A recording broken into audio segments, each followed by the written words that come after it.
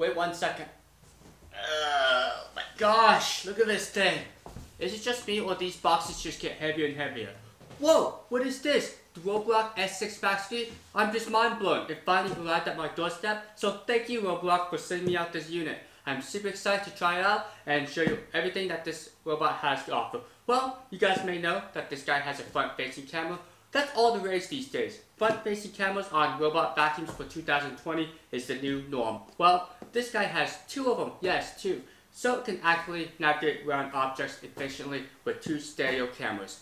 Just mind blown. Okay, so this has that AI optical avoidance, also has increase of suction, 2500 pascals, also has a slight increase of battery life. I believe it's 150 minutes, some say it's 180 minutes, but I'll definitely put the correct specs right here. I'll put the website specs somewhere over there somewhere. Kids, don't play with scissors. Part 1, 2, 3. Whoa, what is this guys? You guys see this? Here's my new hat. Yep, I had one for the S6. Very cool. Power cable. So here's the adapter plate for the mopping system. Actually applies some pressure down on the mopping pad, so I'm excited to try that out. Instruction manuals. I guess I could show you the instructions this time. So guys, make sure you read that. More instructions. Looks like we got an extra filter. Boxy thing. Hope I don't drop this thing. Get this out of here. Whoa! Wow, look at this guys. Do a quick 360. This is amazing. I don't know what to call it. This is like air vents or something. Very unique design. I like that they went back with the 3-button design. The home button, the power button, and you also have a spot clean button. Very nice feature. I like that. There's that signature Lidar sensor with the pressure sensor, and you got the front-facing camera. Let's go ahead and get that open for you guys. So, see the little warning sticker right there? Alright, let's go ahead and get that removed.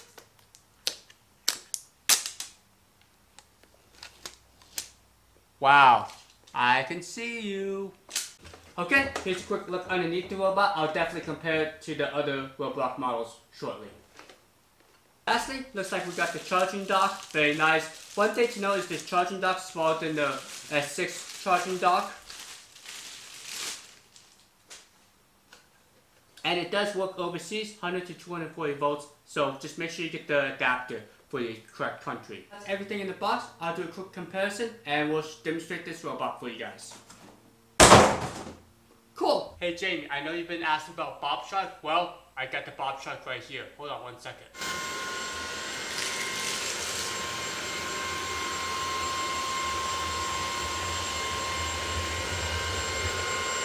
Okay, let's go ahead and start with my favorite challenge. This is the navigation challenge. So the Roborock S6 MaxV on the right and the Roborock S5 Max on the left. Roborock's one of the few models that can recognize objects in real time. Both robots have the latest firmware updates, so one thing to know is the S5 Max just recently got the ability to update its map if you physically move it to a new floor plan, kind of like the S6 MaxV, so no longer do you have to worry about what floor plan the robot's on, it can automatically do that. So already, this is no fluke, the Roborock S6 MaxV is clearly in the lead here, so it's powered by a Qualcomm APQ8053 processor chip, which is about 50% faster than the Roborock S6. And with the new stereo camera system, it can recognize scales, pedestals, power strips, footwear, and also there's a mode in the vacuum settings which allows it to recognize pet feces. The reason why Roborock chose 2 cameras is kind of like how humans see. We have 2 eyeballs. Well, this is the same concept. The robot can now see depth, so this allows the robot to see objects as small as 2 inches wide and 1.1 inches tall. According to Roborock's website, this robot can safely work its way around forgotten toys, pet bowls, misplaced cups of morning coffee, ideal for busy homes. Okay, so take a look at this chair leg. You can see that on either side of the robot it's actually touching the wire chair leg, so the robot has to use its finesse to wiggle its way through, but it manages to do that, and so does the S5 Max. So it looks like the S6 MaxV is on its home stretch onto the master bathroom, whereas the Roborock S5 Max is trying to squeeze its way through. Okay, so the S6 MaxV is done and the S5 Max is about halfway through the obstacle course. And if you worry about privacy, Roborock says nothing is ever duplicated, nothing is ever stored, and nothing is sent to the cloud. Everything that's included in the box, make sure you like and subscribe. Yep, see my like pillar right there? Yes, that really helps out this video. So here's everything that's included with the robot. It comes with the robot itself, comes with the mopping system. Great for when the robot's done mopping, it sits on this charging dock without it putting water on your floors. You also have an extra filter. The mopping system looks very similar to the S5 Max mopping system. Also, you have the charging dock, the power cable, and the instruction manuals. Whoa, I got a sack of shit, guys. Yes, literally, I have a bag of poo or whatever. No, this is not real. It's fake. The S6 MaxV is one of the first commercially available products that can successfully navigate these objects and recognize them by its camera. And yes, it does recognize poo. One thing to note is the robot did forget where the poo was at the very end of this challenge, but that's just one thing that Roborock can work on, and hopefully over time with its reactive AI system, it will just get better. Okay, so for the pickup challenge, we're going to use hair, we're going to use powder, candy, small beads, and also almonds and some rice. Okay, so I'm going to take a different approach in testing. For my pickup challenges, I'm actually going to use the used filter, dustbin, extractor bar, and side brushes. Yes, I actually had this robot clean up my entire house once. I also did some pickup challenges with this type of material in this dustbin. So the reason behind this is not everyone's going to have a brand new filter and consumable items, so this will help evaluate the durability of these consumables and also the true nature of these vacuums. I don't try to use a brand new filter because that might obscure the results. I try to use filters that have been used, and it's recommended to change out the filters and the consumables 3 to 6 months depending on the life of the material. And don't worry, the robot does have the ability to keep track of all these consumables. For the pickup challenge, I'll just do hardwood floors and some medium to low profile carpet. Shouldn't be a problem for the Roborock. With all my testings, I try to make it as fair as possible, so I clean up after each run.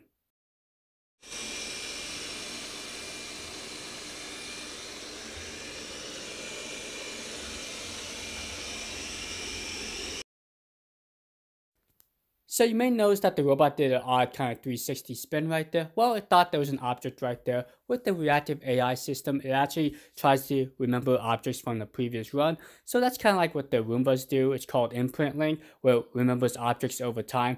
So Roborock's going to implement this on its new robot vacuum. So the robot is running at 2500 pascals. Also, it's doing this run twice, so we'll see how well it does. I always recommend having the robot do 2 runs, so it picks up any dirt and debris that it's scattered on the first run. One thing to note is the side brush is speed sensitive, so that's a nice plus.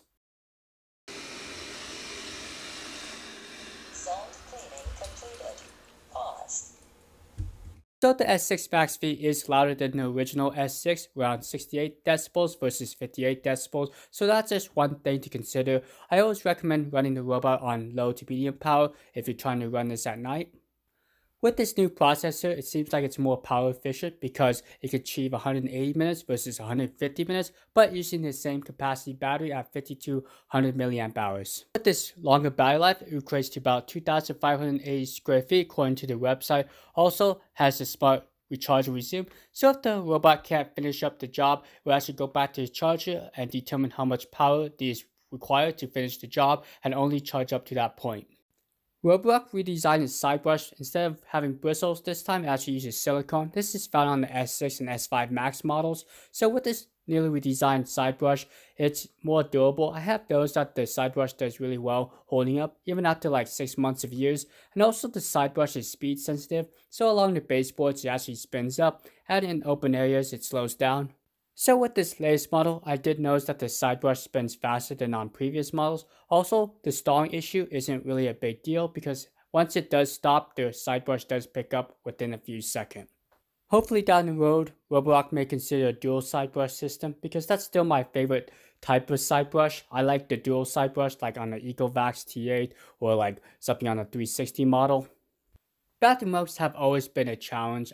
Best thing I've done is just take them outside and just shake them off by hand. I have tried vacuuming up with a stick vacuum or an upright vacuum, but they always tend to stick to it and it's really hard to vacuum up. Even with the robot vacuum, they tend to get lifted up, so they lose a lot of their section. Okay, let's talk about some of the cons. I think the biggest con was the carpet ability. It didn't do so well cleaning up the dirt and debris off the carpet. I did notice some beads and some of the black rice still left on the carpet. I suspect this is due to the limitation of, like upright vacuums where they can achieve 100 CFM, these guys usually max out around 20 CFM, and the Pascals max out around 3000.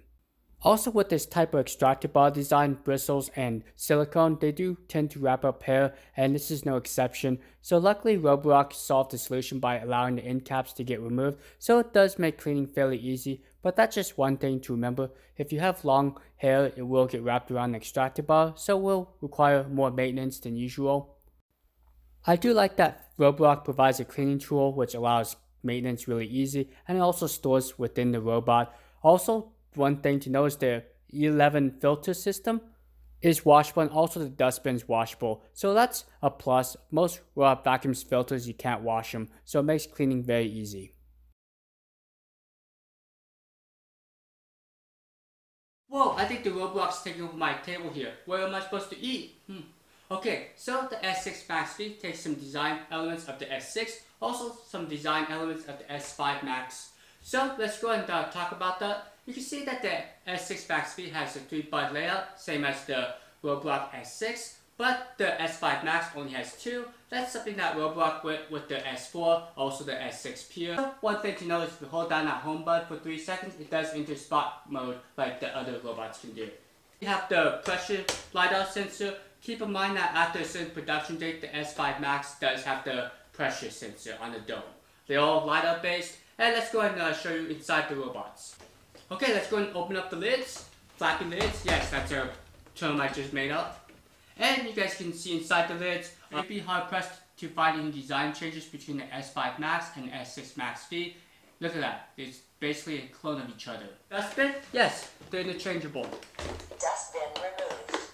Dustbin installed. Bingo, and they also have the same cleaning tool. Dustbin shape of the S6, you can't change it between the S5 Max or the S6 MaxV. So that's one thing, and there's some slight tweaks between the S6 and the S6 MaxV. Take a quick look at the rear of the robots. You can see that the S6 MaxV and S5 MaxV have the same water reservoir. Yes, let me show you. Here you go. I'm going to swap them out for you guys.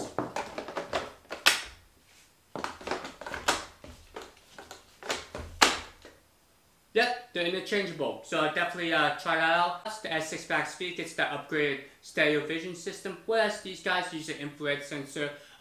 They do a pretty good job slowing down when they detect objects. Keep in mind, like black objects or reflective objects, they do rely on the bumper sensors, but the robots are pretty gentle, and they have a rubber bumper on the bottom to help avoid scraping and damage to your furniture. Let's go ahead and look at the design changes. So the S5 Max is the only one with only 4 clip sensors, whereas the S6 models have 6 clip sensors.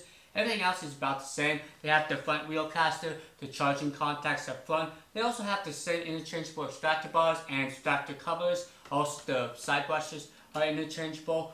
Lastly, if you look at the S6 MaxV and the S5 Max, they actually have the interchangeable water covers. And also the exhaust vent and speaker system is in the exact same locations. Now you can save up to 4 different maps, and the mapping process is very similar. One thing to know is you can use pin to go on the right. Like the S5 Max interface, it's very similar where you can save different water levels and vacuum levels for each room. So the Mi Home app and Roborock app's interface is very similar, there's just some minor tweaks. So if you compare the settings to the S5 Max and S6 MaxV, the only major difference is the camera functions, where you can enable the camera and also enable pet details. With the Reactive AI, it actually shows up a percentage of what the icon is and how likely it is the icon due to its camera system. I like this feature because over time it should get better, so maybe in the future recognition will be 100%. So maybe down the road via a software update, Roborock can implement a feature where it gives the user an option to clear the objects and clean up the entire floor again. Equifax has this option. So everything else is about the same. Get the room select, area select, also have keep out zones, no mopping zones. Now here's the S5 Max update, so feel free to pause so you can read about the new update. Okay, so I have the S6 on the right, the S6 MaxV in the middle, and the S5 Max on the left. Now notice that both the S5 Max and S6 MaxV are the same, and the Roborock S6 uses a gravity-fed system. Now it's a very unique system where it has the water reservoir and also a mechanical switch. Okay, let's look at the electronically controlled system.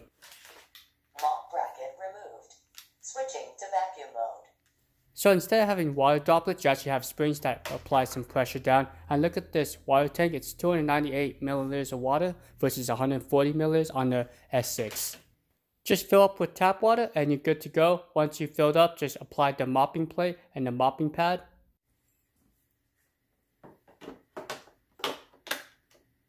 So I found that the Roborock's mopping system is pretty easy to use. It's held on by Velcro and you get disposable and washable mopping pads. Okay, so these Roborock hybrid systems are designed for light mopping duty, but they do pick up some dirt and debris that can't be vacuumed up. So if you're looking for a good hybrid mopping system, the Roborock isn't a bad choice. Also, the 4 water levels and vacuum levels is a nice plus. Despite me just recently vacuuming the hardwood floor, you may notice some dirt and grime on this fresh mopping pad. So it does work, it does pick up the dirt and grime. Also, the water reservoir covers a large area. Much water is left after just covering 300 square feet or so. So since these are washable, all you do is just fold them up, toss them in your washer and dryer, and you're good to go. Now if I could just get something that can fold my laundry for me, I'll be good to go. Whoa, did I just get 2 Roborock S6 MaxVs? Nah, I'm just kidding. So here's the EcoVac T8, so stay tuned for this video. We're going to do a head-to-head challenge, and thanks so much for watching, subscribing, disliking my videos, and stay tuned for next time, and be safe out there.